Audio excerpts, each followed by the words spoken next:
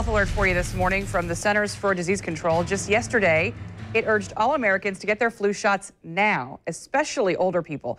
Many have wondered if it's best to get vaccinated earlier, just wait until the season really ramps up. Channel 4's Ashley Harding talked to a doctor from UF Health Jacksonville about this, and she joins us live. Ashley, I know you have a little one at home. I do too. I'm worried. I'm wondering about this, not just for him, but for everybody in our family. Absolutely, Nikki. And you know something? I'll go ahead and tell you. I took my son to get his first flu shot the other day. Oh boy, he was not happy about it. I even took video. You're going to see it in the story. But yes, the CDC as well as the doctor I spoke with all say that the best time to get it is sooner than later, because that way you're protected the entire flu season. You know the drill. It's about that time of year when people get ready to roll up.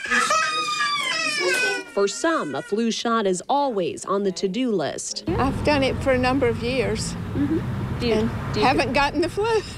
Others, not so much. If I ever get to the point where I feel like I need to, then that's my choice to go and get one. But right now, where I stand, that's just not something I feel like I need to do. No matter how you feel about getting the shot, doctors point out that flu season always seems to peak at different times each year.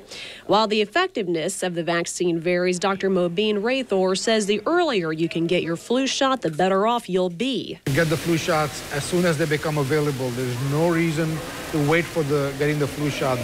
Once you get the shot, it lasts you the whole season. So the sooner you get them, the better it is. Dr. Raythor says getting it early eliminates the risk of missing out if there's ever a shortage. He recommends it for everyone 6 months old and older. According to the Centers for Disease Control, antibodies created by the vaccine can decline in the months after getting the shot. This is usually for people 65 and older.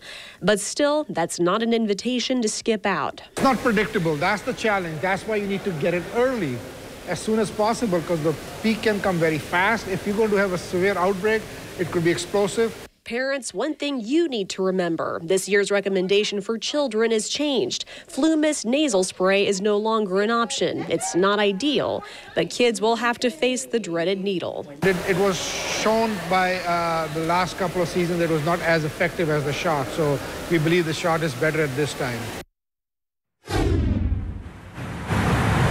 And doctors say it does not matter where you get your flu shot, whether that's at a place like Walgreens or CVS, or if you get it at your local primary doctor's office. The point is that you get it as soon as possible and always protect yourself. Reporting live this morning, Ashley Harding, Channel 4, the local station.